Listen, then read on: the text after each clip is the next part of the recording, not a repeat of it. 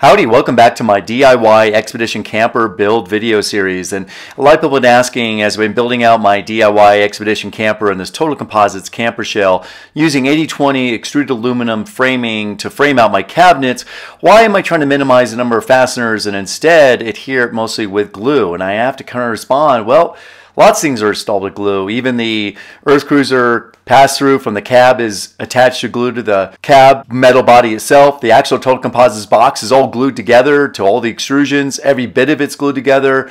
And even, of course, the panels themselves are composite panels. So therefore, they are all actually glued to each other, just as any composite panel is. And of course, the windows and the skylights are also glued to that shell. And they do this because it's leak-free, and it's strong, and it's solid. And, you know, lots of things are glued this way. Batteries, for example, are glued this way, as it is a way to make sure they're sealed up from air and water, make them hermetically sealed, and also safer this way, and also non-electrically conductive. Now, in some areas also, I provided my plumbing pass-throughs by gluing them to the actual camper body, but also screwing them through as well. And that way they're actually removable, but sealed with the adhesive sealant. Now, I got into adhesive sealant over 10 years ago on my first van with a fiberglass penthouse roof, where I glued all the solar panels, everything to that roof to avoid the penetrations through the roof. And it worked great. And it provided not only a very strong connection that could hold up at any speed that van could do, but also make sure it was watertight. So what are we going to talk about today? How to attach these cabinets to a composite camper with glue and adhesives instead of fastening. And so which is stronger and which will last longer? Well, let's get into it. Let's find out. You know, some people ask, is this adhesive that I'm using strong enough to hold this 80/20 cabinet framing to the walls and the ceiling and everything else without any bolts or other fasteners? The answer is absolutely, and I'll show you in some tests here that it is more than strong enough. One thing to make sure you do is prep the glued surfaces with some rubbing alcohol or some other cleaner before putting them on, just to make sure that any oils or residues from the manufacturing process and whatever else are clean. Obviously make sure the wall or ceiling or floor are also clean. But just to give you a quick perspective, I mean, these are just glued in and there is no movement at all. Now granted, most of my force right here is going down, but I've been using these all the time to pull up, and if you probably see by the camera, the whole camera is rocking, right? There is no movement of these boxes at all. And I've been hanging from down here like this, pulling myself up, no movement, and it's only glued in a very minimal amount of spots right now, but really good spots. So it's basically glued in at the base of this cabinet. So the base here, and at the wall up here like this. So I basically have it glued in these three places, wall and two on the floor. As I go up here, I'm going to glue in these verticals that go up along the walls here, and that'll seal this part of the frame cabinet onto the wall, really giving this upper cabinet a lot of support. And I also have these horizontal pieces like this. They're going to go up against the wall and be glued up against it as well. And one thing I want to try to do is get things for the most part constructed and laid out so that dimensionally I can feel how the cabinet in the space before I glue it in. Because obviously once you glue it in, it's pretty much permanent. Yes, you can cut it away, but it's not easy. It's not something you want to do. So that's why I want to make sure everything's lined up, queued up straight. All these cabinet frames are vertical and parallel with each other and all that. So I always check my reference points with my digital level meter for every piece I put in that's going to be glued in, or it's going to have a key point to make sure that it's perpendicular with the floor and that it's parallel to all the walls, essentially the front and back walls, so that way everything's, you know, nice and straight. So some of you have been asking, just how strong is this 80/20 when it's glued to the walls of the Total Composite camper and the walls and the floor and or the ceiling, instead of actually adhering with fasteners? And I will attest it's actually stronger than adhering with fasteners, and quite a bit stronger. And so if you look at the load calc, so with that little thin fiberglass reinforced sheet that is on the walls of the floor can really hold before it gets to the foam, it's a pretty thin sheet. You know, it's less than less than a 16th inch thick. And so it's not very thick. It doesn't have a lot of strength as far as a screw holding purchase. And so we wouldn't want to screw something into it, right, because of that. Now you could put some kind of anchors on it, you could glue some wood and screw into the wood, but then you're just adding a whole second point of failure, right, gluing wood and then gluing or attaching aluminum to that. So why have a whole, you know, another point of failure? Just go with one and make it strong. And because this glue has essentially a shear strength or a tension strength that's far greater than 500 pounds per square inch, even a 1-inch profile, for every inch you got over 500 pounds of force that you can pull or push or hang from it, assuming that the substrate doesn't fail, meaning the camper box itself. And I would probably say that the camper box will start failing once you start, you know, getting a few inches and applying a few thousand pounds of force across that aluminum profile. And certainly that'll be far stronger than what a screw in wood could hold, right, in almost all cases. And so the glue is going to be far stronger, especially when it's spread out over a length of this aluminum framing here, over, of course, a lot of the total composite wall or floor or ceiling, because it's spreading that load out over a much bigger surface area. And also, it doesn't have any thermal expansion or contraction issues like a screw would. Granted, aluminum framing does, but of course, the screw is going to expand and contract and loosen over time. If it's in wood, of course, that is also going to expand and contract with humidity as it absorbs humidity or loses humidity with environmental conditions. And of course, if it gets any bit saturated with water, it will definitely lose its ability to hold strength. And also with heat, you know, plywood will also start to weaken with heat. So to kind of put it a little bit in perspective, what I'm going to do here is just demonstrating my weight, just my weight only, onto this aluminum framing here. And this aluminum framing, you realize, is only glued at the floor here across the front and glued at the wall here across the back, and that is it. So it's essentially a frame like this, glued at the bottom, glued at the side, and then it abuts up. I don't have it glued anywhere else at the moment, right? And I will have it glued in some more places further up as I build up my benches here for the dinette. But, you know, I can fully hang from it, move on it, do all kinds of contraptions like this on it, and you'll see there is no movement, there is no creaking, nothing that's coming from this. It is solid. As a matter of fact, if I hang from here and I rock like this, you're going to see the camera rocking. I can see the extension cord I have that's hanging back here for my light is actually rocking as I do that. The whole entire camper is rocking. This frame is not moving one bit at all. It is completely solid. And granted, that's just my weight. I get that, right? But I can pull on it in all kinds of ways with lots of force. You see I'm rocking the whole camper and there is no movement. Now, if I had a few screws back in here into some wood and I start yanking on it like that, I probably wouldn't feel so secure. Those screws would continue to hold with a lot of continued force. And those screws, of course, are going to be far heavier than the glue will be. Granted, the glue does add weight, no doubt about it. And I've used a fair amount of tubes in this. I'll try to account for how many tubes I've used in this by the end of the project and add up that weight.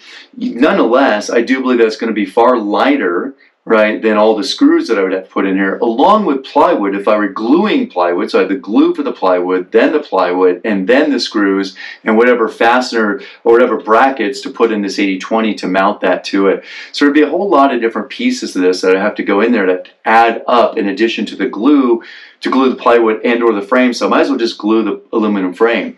This glue is designed to handle the expansion contraction of the aluminum, right? And so it can handle that. It's got a lot of elongation capability, and it has a massive thermal range capability as well to handle very broad temperature conditions from cold to very hot. And of course, it's not going to be saturated by humidity. It can't absorb any at all, or water that gets on it. So it will remain immensely strong as it will be from the beginning, even if water is splashed on it. So unlike a fastener, which could rust out, or the wood, which of course could corrode or rot, you know, like we talked about. So there are definitely a lot of benefits to the glue, the adhesive, and that's why I've used it, and no doubt about it, it is immensely strong. And so I feel very, very confident in its strength. And particularly look over, you know, 2 4-foot spans here, 96 inches, you know, of this, 96 times over 500 pounds of force capability per inch. It's a massive, right, amount of force that can be applied to this framing. It's a lot. And so, talking to, I think it's about 50,000 pounds roughly, you know, force just for this one dinette bench. That's it. So again, I say it would probably break the Total Composites wall before the actual glue would fail. And of course, aluminum's not going to fail before that. So it would actually start weakening or putting stress on these fasteners and joints here. And that's why I make sure all those are strong too, and all level with each other. And so, because once this is glued in and tightened up, it will be one continuous piece. And especially when we look at this dinette piece, just the little piece in here, this whole piece that's glued in, it is an attached directly to this piece, this kitchen cabinet, which is also glued in multiple places, in the back, in the front, and also on the sidewall here. And it's going to be glued in some portions up above here in the sidewall and even into the ceiling. Same with this side as well. So both these dinette benches are not only glued into the bed wall, they're glued into the floor, they're glued into the sidewall, but then they're attached to things that are also continue to be glued in all the way up to the ceiling. And so it's all one continuous piece, and they'll be continually connected all the way up to the front wall. So there's no way that these things can move fore or aft. They will be completely locked in. They're also going to be locked in, as I'm going to do here very momentarily, as I'm building my dinette floor over the batteries, support the batteries. That'll be a structural floor to support body weight over the batteries, and also create a bridge between the two dinette sides. So it will bridge the two sides here. So there's no way that they can collapse in on each other or slide into each other. So no matter really how much force, they are going to be completely locked in place. And so that will really take away a lot of that potential force that could be applied onto that adhesive, right? It almost removes most of that. And so therefore it really continues to make it really strong. And even though I'm cantilevering some of this weight out from this platform, by the time I get these sidewalls glued and stuff, and the real weight over the benches here, really over the middle of these benches, that weight is really going directly applied down. So the way I have designed and built, the dinette benches, really all the weight and forces on them for the most part are going to be pressing straight down. And the tanks, the water tanks are down in here, they can't move in any direction. They are completely locked in all directions. In two directions, they are actually held in place by the walls of the Total Composite camper. So they can't even move in those directions. Well, really added up, count the floor as well. And so they're only really being held down on the top, and also held forward and held from moving inward. So in the other three positions, they can't, move, and they're completely locked in. And like I said, those pieces of framing can't move in any direction because they are completely locked in from side to side and front to back. So that's why I believe the adhesive is a way better way to go than trying to use screws into the walls or screws into a wood substrate that then is glued onto the wall. It's just, again, a point of failure. Take out your points of failure. Take out extra, things you don't need. Every extra thing in there that isn't necessary will just add a weakening point or a failure point. So there you go. That's why I think this is the way to go, and super strong, and I'll keep demonstrating more over time.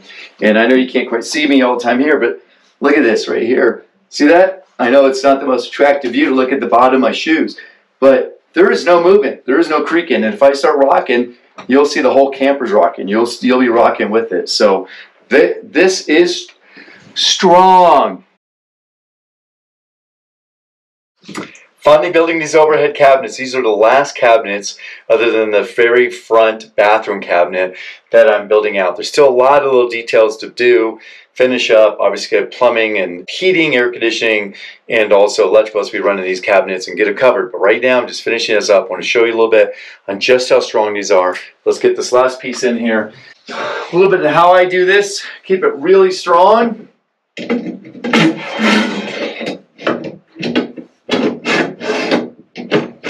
Using these end fasteners. They are so strong, and they're a hidden fastener, which is awesome. They're also cheap and light, and being hidden, I can now cover these up with my facing material for this cabinet, and the fasteners won't be in the way. And all I got to do is come down here to the end, get this end lined up, and assuming all my dimensions are correct, and my holes, my access holes here, are in the right place. What I've found is a little tough sometimes when two of these are right next to each other, butting up against each other.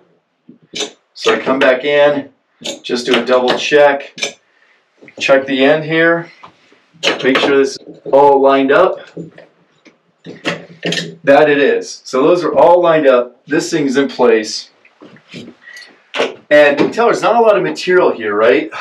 I would bet there's very little glue up here, very little. I basically just have this piece glued in and these two end pieces.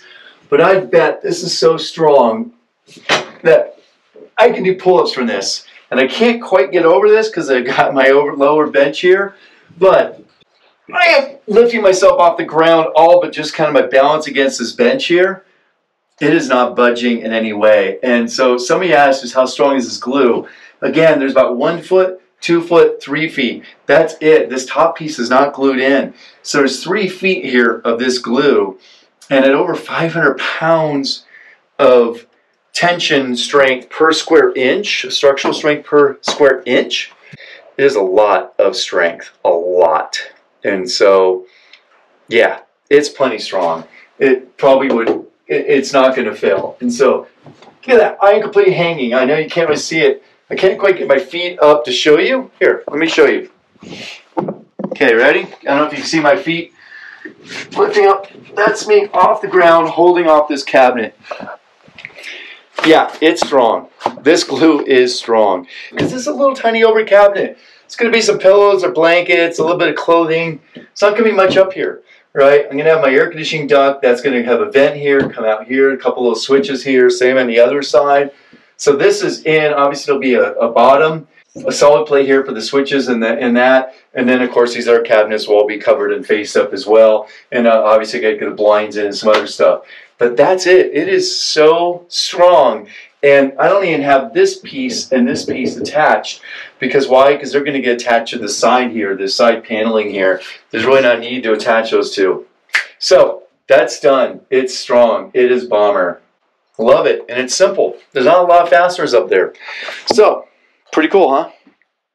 Hope you enjoyed this video, and I certainly hope you consider using adhesive sealants for many different applications, and certainly in these composite campers. They are fantastic and great, as I've learned. So hopefully this shows a little bit of that strength to you. I will demonstrate more of the strength as this gets built out and do more pull-ups or other things to really demonstrate the strength of it and just how strong it is, and that's more than adequate and strong enough, and it's probably the better way to go. Thank you for watching and subscribing. There's still a lot to come on my whole DIY Expedition Camper build video series here. Thanks for watching. Certainly give me any questions you have, write them down in the comments, and I'll be glad to respond and help you out in any way you can, and certainly happy trails to you.